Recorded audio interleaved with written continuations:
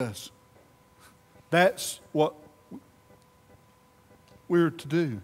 We're to praise God. That's what we come here to do, is to praise God.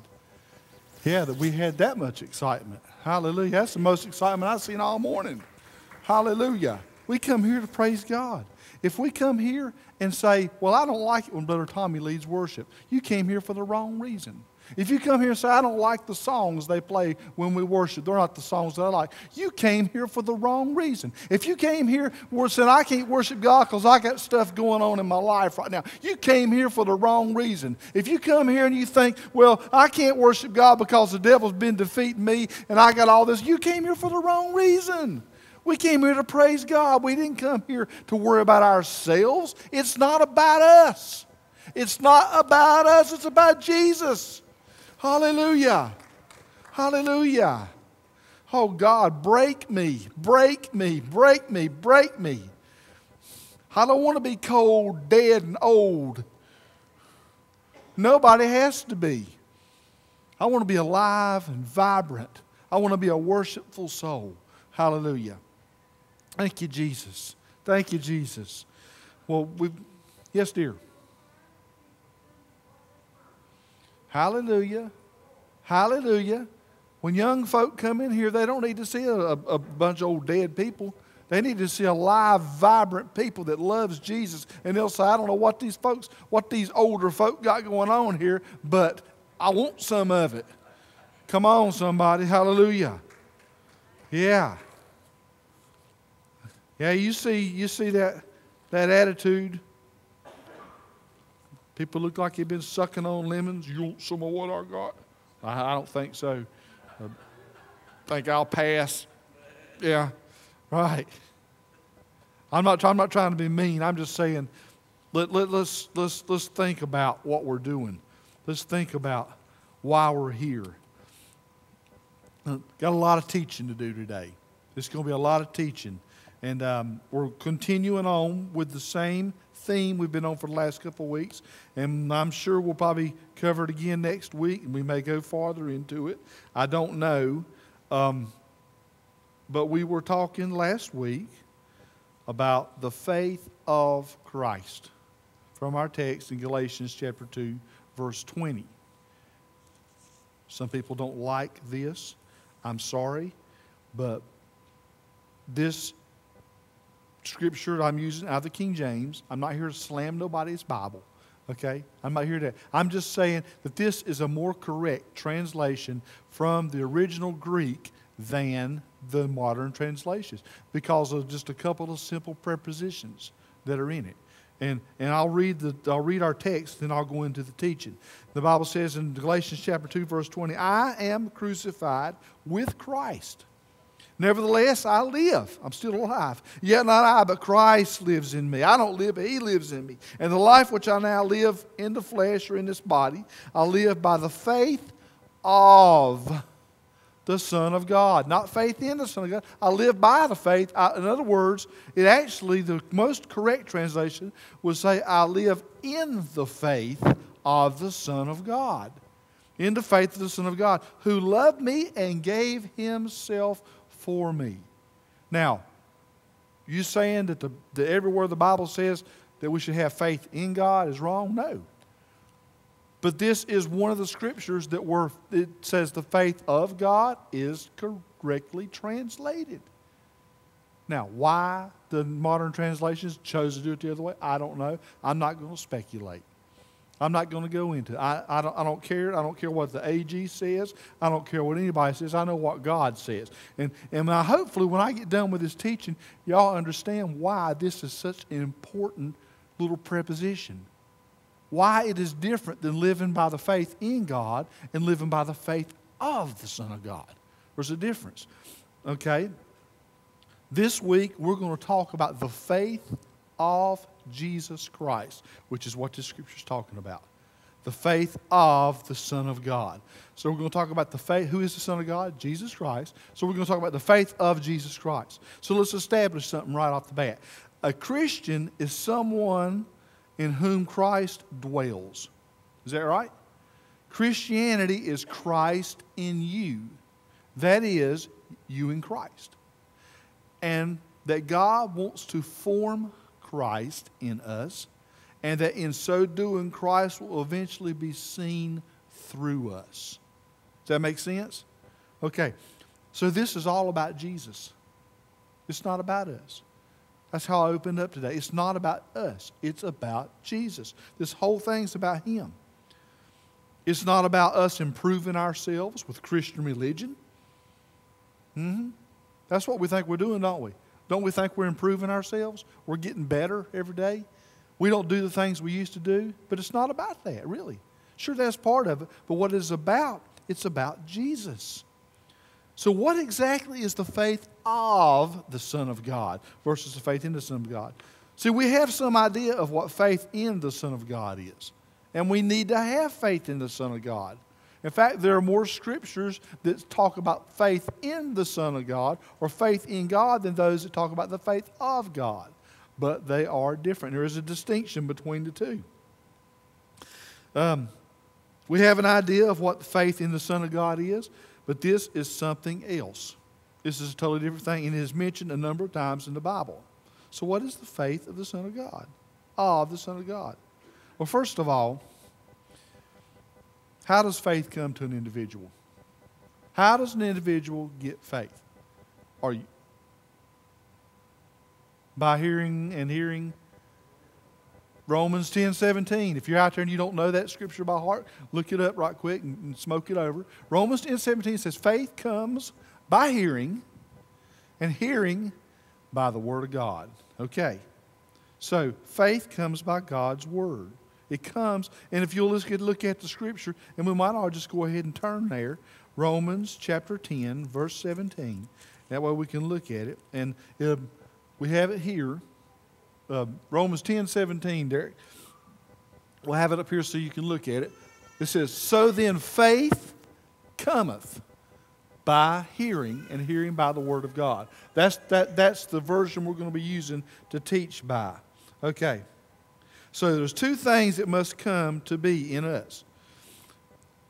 We are not in ourselves equipped with faith. The God kind of faith.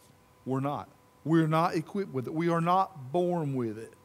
We're born with a capacity for faith, a natural faith, but that faith is marred by our fallen nature, our Adamic nature.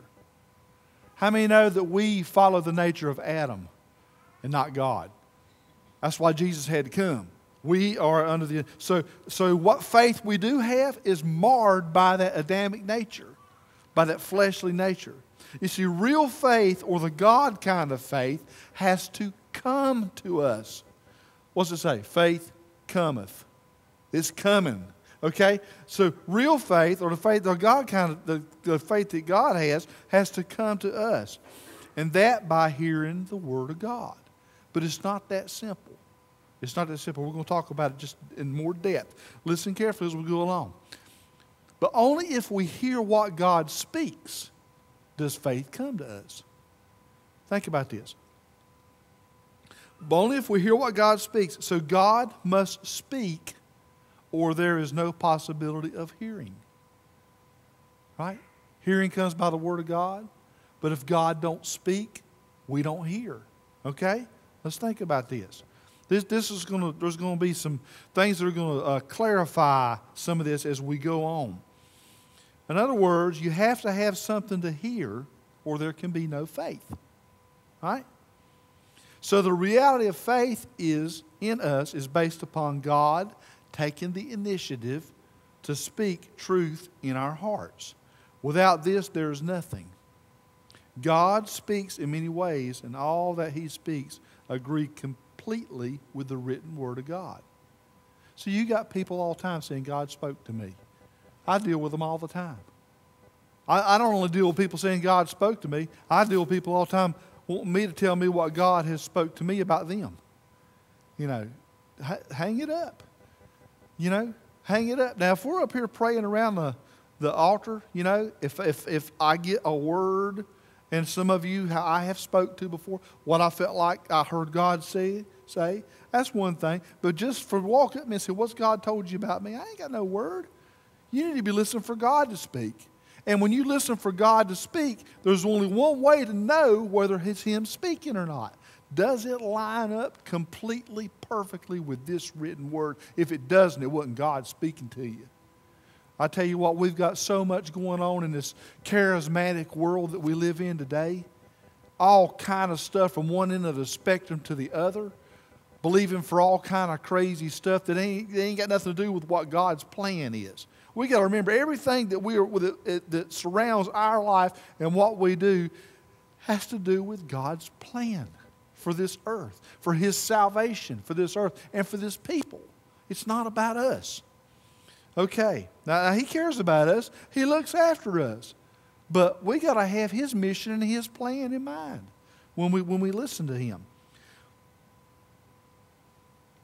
See, but not everybody hears when God speaks. Did you know that? And did you know that some refuse to hear when God speaks? Okay. See, God must take the initiative to speak to us if we have any possibility of hearing and any possibility of faith. It all must begin with God. God can speak many things and many truths, but He knows right where you are and exactly what you need, even if you don't. We go out to eat a lot, and I'm one of these guys that I'll eat anything just about if it don't crawl off the plate. Sherry will tell you that. I'm not a picky eater. You know, I mean, I can make a jam sandwich, jam 2 pieces of bread together and eat it.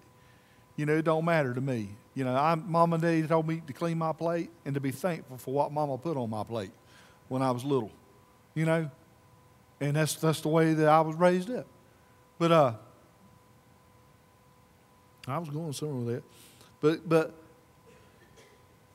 God knows right where we are and what we need. Sherry will say, "What do you want to eat?" And I'm like, "I don't know. Pick something." She'll go to the store and say, "I'm going to bring you back something from the restaurant. What you want me to bring you?" I don't know. Surprise me. You know? Because it don't matter. I don't know what I want. But you know what? We don't know what we want, but He knows what you want. He knows what I need. He knows what you need. He knows.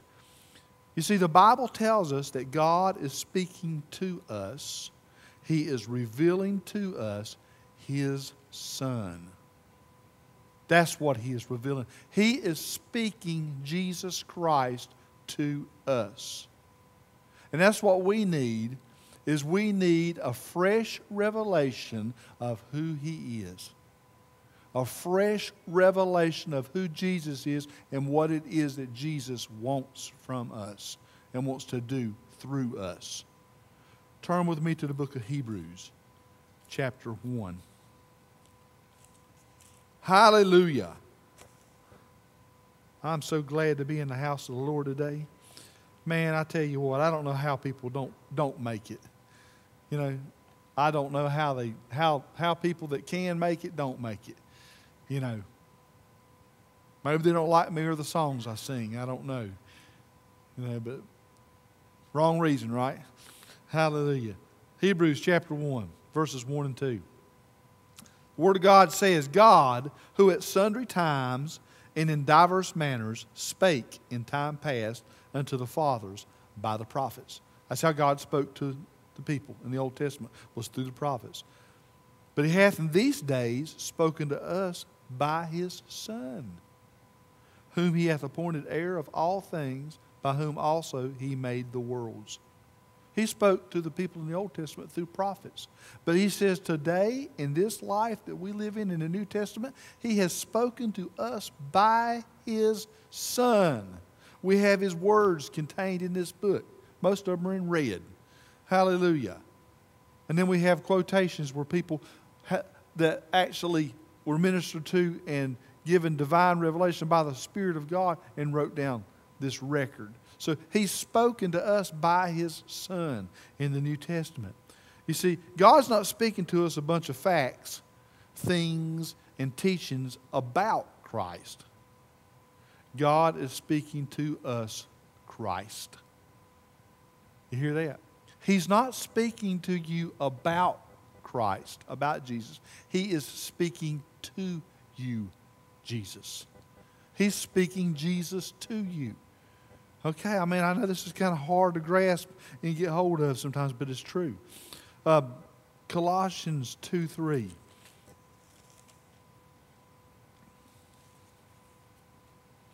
Says, there it is. It says, in whom are hid all the treasures of wisdom and knowledge, in whom are all things, and in whom are hid all the treasures and wisdom of knowledge, in Jesus. So if God is speaking to us Christ, revealing to us His Son, and we are indeed hearing and embracing the words which He is speaking to us, then faith will come to be in us. Well, Brother Tommy, I thought you said we got all the faith we was going to get when we got saved. I thought that you said that the Bible says that we were given a measure of faith. Yes, we are. But what this does here is this teaches us not that we necessarily get more faith, but that we learn by knowing Jesus how to appropriate the faith which is in us. See, we got a toolbox full of tools that we don't know how to use. How many know that the tool is useless if you don't know how it works? It is. I'll tell you something that's useless to me. That's a computer. I can surf the web and I can type a letter. And that's about the extent of it. The rest of it, you know why it's useless? It's not that the computer's useless. I don't know how to use it very well. But if somebody teaches me how to use it, then I can be efficient with it. God's given us a toolbox full of tools. They're intricate, they're complicated, they're spiritual tools. But we got to learn how to use those tools. Hallelujah. You see, to the extent that we are growing to know Christ, faith will grow. Wow. I think I found our problem. Now let me change that. I think I found my problem. Y'all have to judge for yourself where you're at. I think I found my problem. To the extent that we're growing to know Christ, faith will come. In other words, we are as spiritual as we want to be.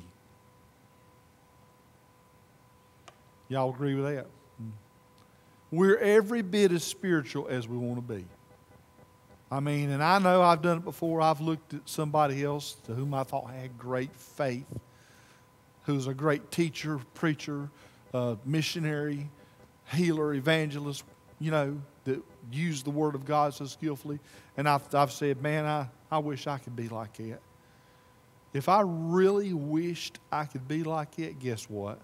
I would be. See, there's our problem. We're going to know, to the extent we are growing to know Him, that's how much our faith is going to grow. The faith of Jesus Christ, the faith of the Son of God, emerges from knowing Jesus Christ. Okay? God reveals Christ, we hear, and what emerges is a greater faith in us, based upon the forming of Christ in us. I hate to keep making you turn back and forth. Of course, I don't really hate it, do I? I've done it to you a lot. Hebrews chapter 12, verse 2. This is a good scripture that points out and helps us understand the faith of Jesus Christ and why this translation is correct, and it's an important thing that's overlooked by the misuse of that one little preposition, of or in.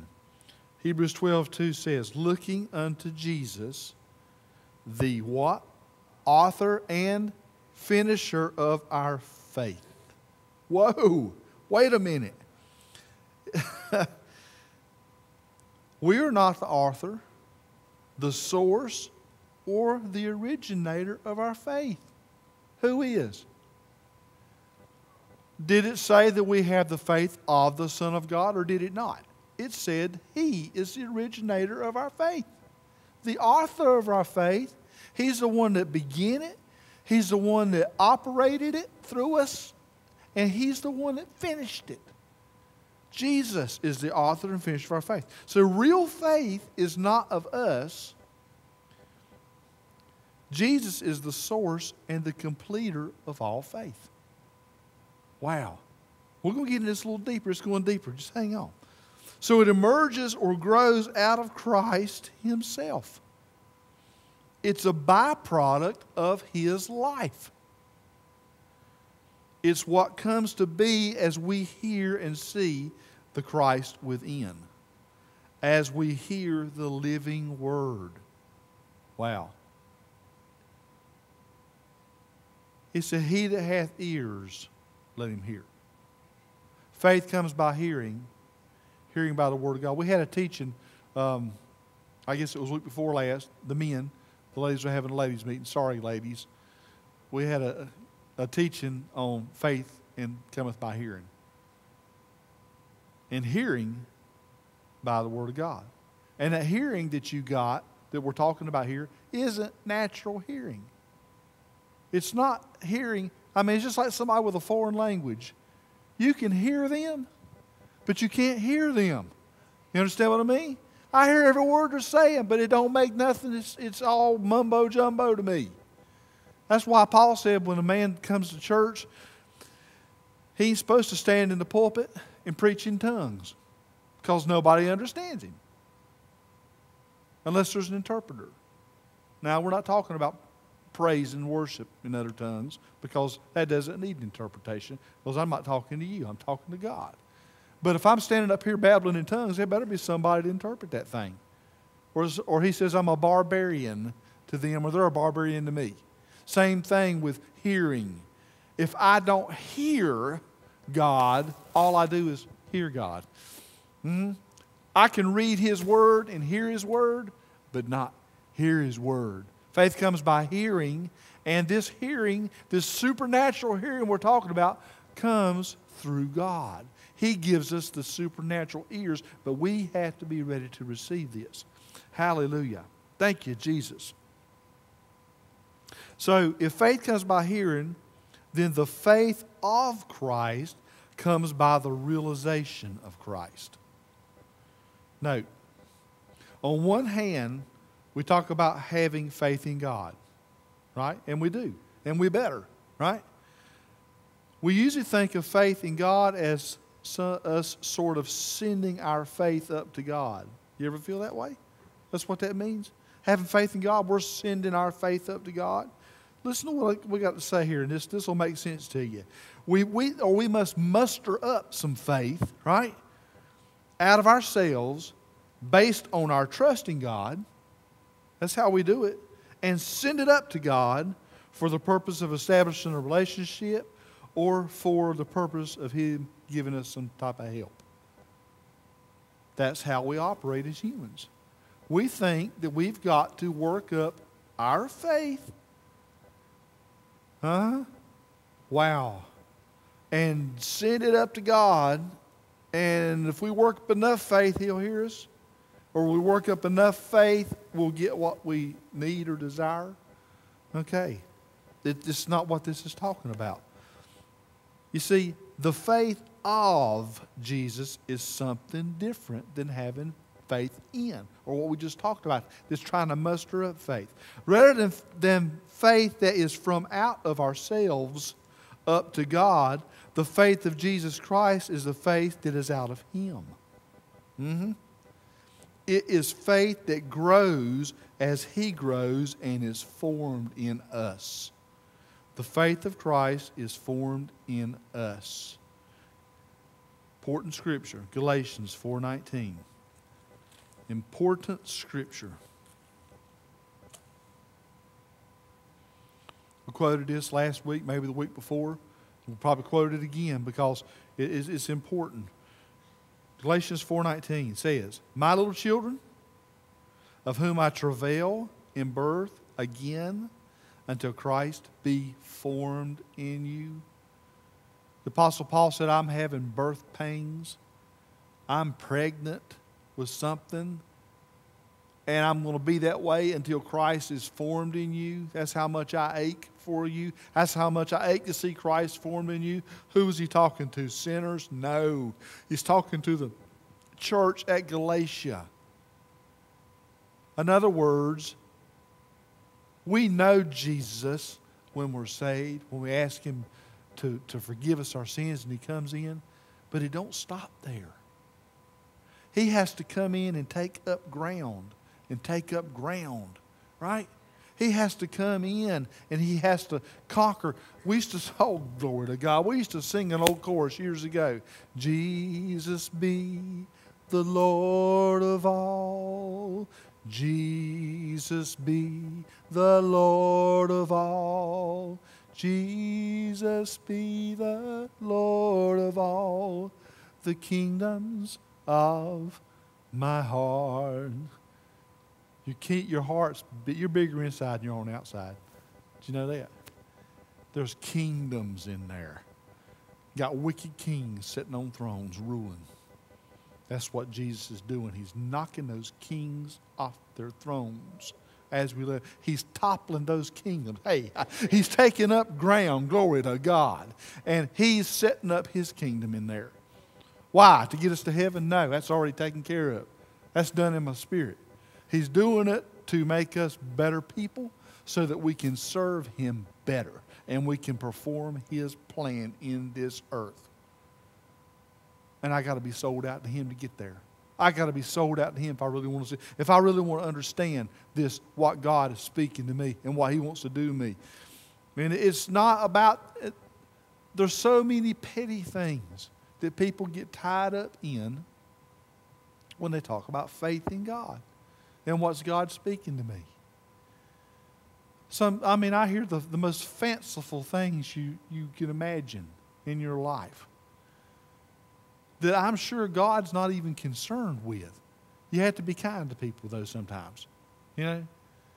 Sometimes you don't. but nevertheless, it's just fanciful stuff, you know.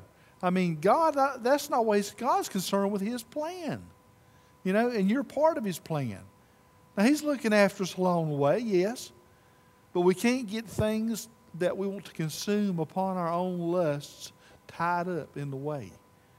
Right? God will hear you if you ask according to his will. And that we don't ask amiss, according to James, that we might consume it on our own list. That's when we hear from God, and that's when we know God speaks to us, is when we're asking according to his will, according to his plan, and we're operating in what his plan is for this earth. And I got to get moving, guys. Hallelujah. Okay, back to Galatians 2:20.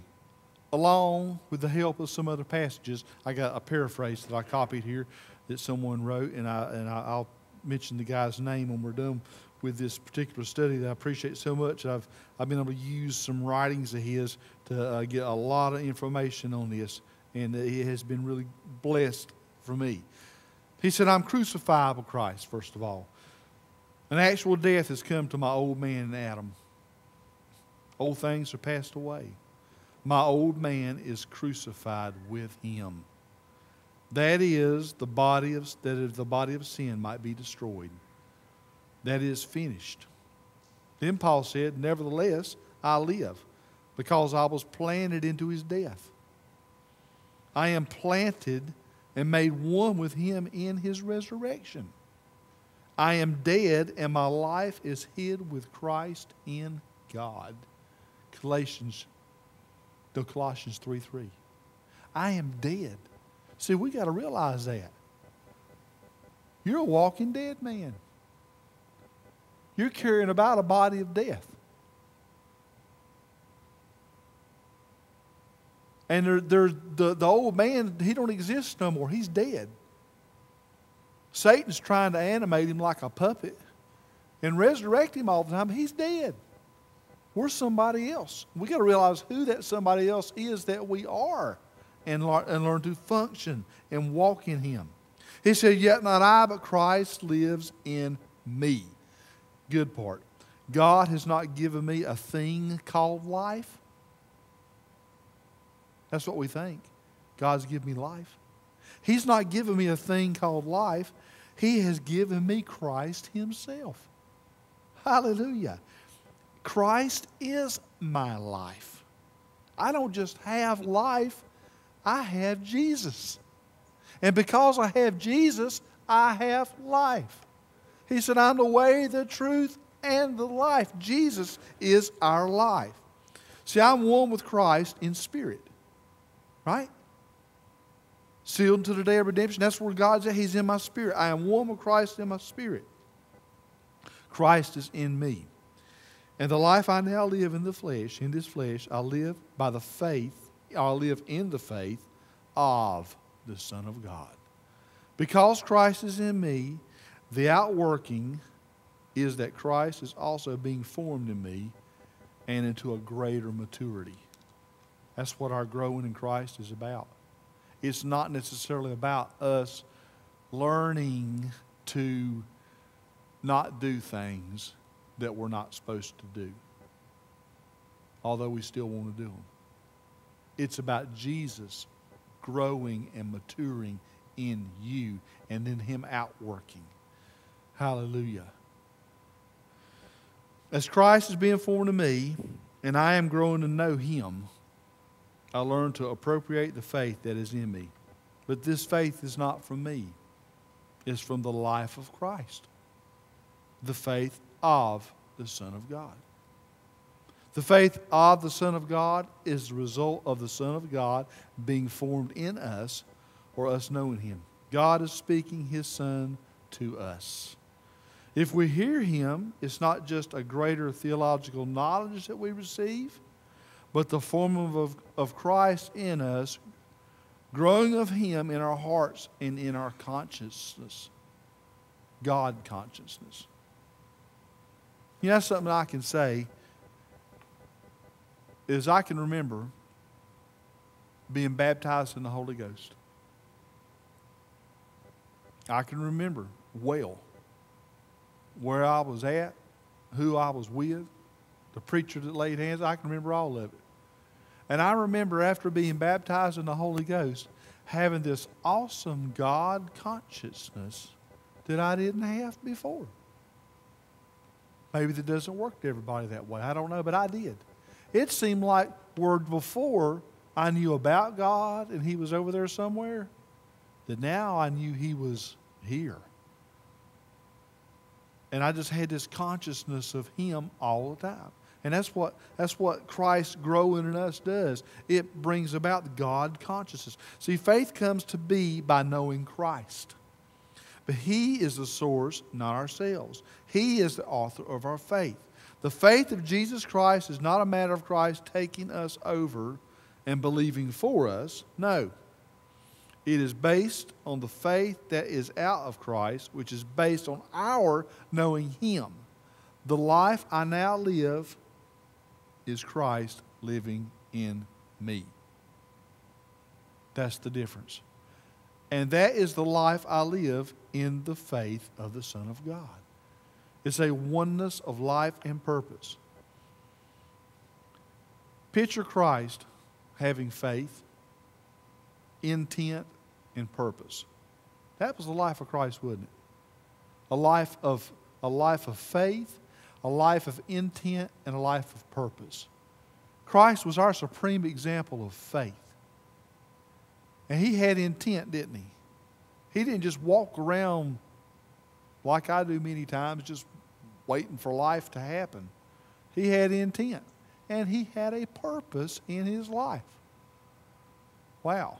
I mean, that's an important thing for us to have. But picture the will of God. Paul is saying that as he grows to know Christ, that he'll know God's mind and God's will. As he grows to know Christ, he'll know God's mind and he'll know God's will. If you know God's mind and you know God's will, then you can walk with faith, with intent, and with purpose. See, he will live in the faith of Christ because he knows truth. He knows God. We can have the faith of Jesus Christ only for that which Jesus has faith for. Let me say that again. That's such a good statement. We can have the faith of Christ, what we're talking about, only for that which Jesus has faith for. Maybe Jesus ain't got faith for a Cadillac and a mansion right now in my life. That's my favorite too, because that just man, I mean, there's so much of that been on TV that it just makes you want to gag. You know, Cadillac and a mansion. Yeah, maybe Jesus don't have faith for Cadillac and a mansion in my life. So I can only have faith for what Jesus has faith for if I've got the faith of Christ, right? But I'll guarantee you what, if I have faith for what He has faith for, it's going to happen. It will come to pass. You can't miss it. Ain't that right, Brother Ivy? Hallelujah. Glory to God. If we have faith for what He has faith for. See, that's the problem. We want to do it according to our will, not His. The faith of Jesus lives and moves only in the truth and in the will of God. It all comes back to asking according to His will, right? Paul knew that this is how Christ lived in him, in spirit and in truth, and in the full will of God. That's how He lives in me. That's how He lives in you. Because Paul had come to know Christ and desire the truth, the faith of Jesus Christ could more easily live and move through him. See, Paul could live in the faith of the Son of God. His will and intent was one with that of Jesus Christ. When your will and your intent is one with that of Jesus Christ, then that opens up all these scriptures that we've looked at over the past months, where He said, if you say to the mountain, be thou removed, and it'll be cast into the sea. If He said, if you pray in anything that you ask when you pray, it'll be done of the Father which is in heaven. No questions asked. And we wonder why that's not taking place. Maybe I don't have enough faith. No, I'll tell you what's wrong. We're not asking according to His will and intent. And we're not being one with Jesus Christ. Because when that's what it's all about. Back to Cadillacs and mansions. And that can mean anything. Y'all understand what that means when I say that. Not back to Cadillacs and mansions. He's not saying, believe me for Cadillacs and mansions and you'll get what you want. He's saying when you believe and you ask according to my will, when you're one with my intent, one with my purpose, one with my focus of what I want in this earth, and you ask it, bam, it'll happen. Amen? Hallelujah. Well, I hope that helps some. Next week, we're going to talk about real faith. It may be a little shorter than this one, but every time I say that, it ends up being long, don't it? But